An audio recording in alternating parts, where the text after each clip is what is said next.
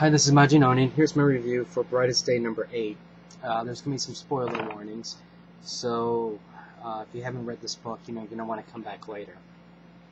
Now, with this one, we're primarily dealing with the Martian Manhunter and the Hawks. And it actually starts off with a couple pages just tying up the loose end with Dead Man with Hawk and Dove. Basically, Dead Man has to go to Hal Jordan, and Dove goes along for the ride. Poor Hawk, he's left all by his lonesome. Now, here we're dealing with the aftermath. Martian Manhunter heals her, and he basically is trying to figure out what's going on. So, basically she lets him into his mind, so this way he can see what happened to her. Now, here we have the big battle, which is actually kind of short, and surprisingly, considering how savage the White Martians were supposed to be, this Green Martian just rips her a new one. Maybe she watched too much Jersey Shore or something like that, and she lost her edge.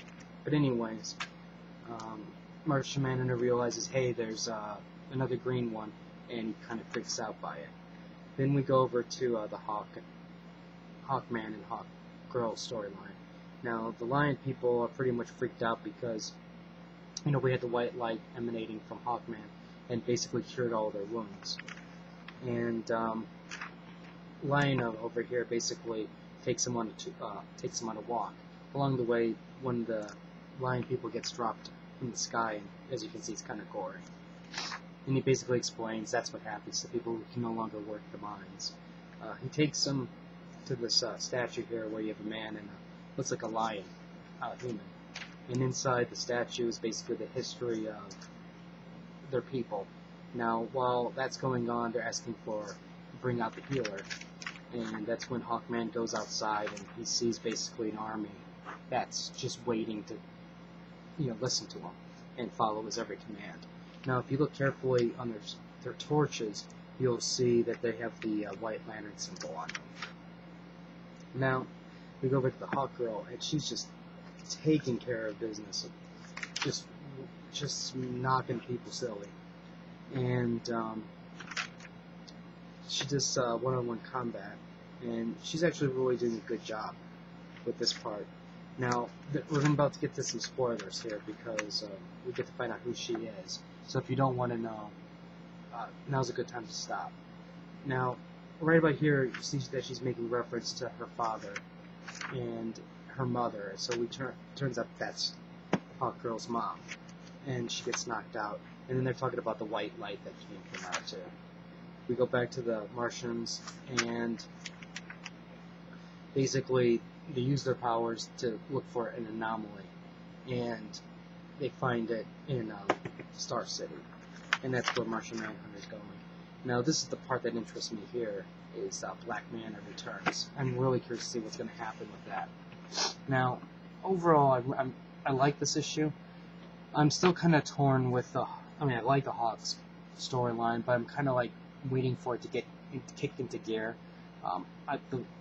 It's right on the edge, and that's why I'm like, I want to see more battling. Other than that, I thought it was good. The Martian side, I'm like hot and cold with it. Sometimes I'm into it, sometimes I'm not. And right now I'm kind of wavering because I just want the stories to move a little bit more.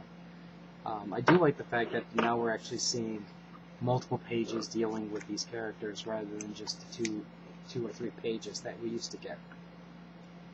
I thought the art was good, and overall, like I said, I think the Brightest Day stories has been interesting. I'm very curious to see how everything's going to play out in the end. Especially, I'm curious to see if what would happen if somebody were to fail their mission. If you have any questions or comments, feel free to leave it on the side. What did you guys think of these two stories? Which one did you like more?